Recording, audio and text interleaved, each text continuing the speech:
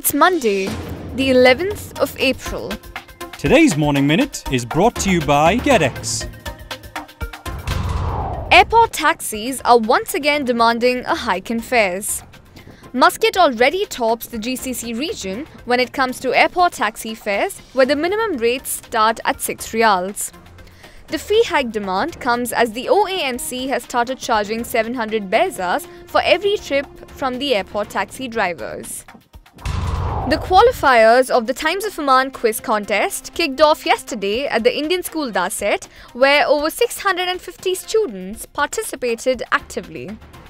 As quizmaster Lloyd Saldana hurled a volley of questions, the battle of acumen grew stronger.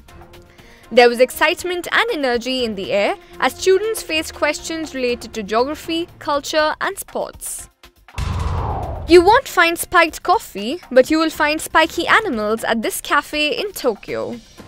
And in Los Angeles, there is the nation's first dog cafe where the customers can apply for pet adoption if they like what they see.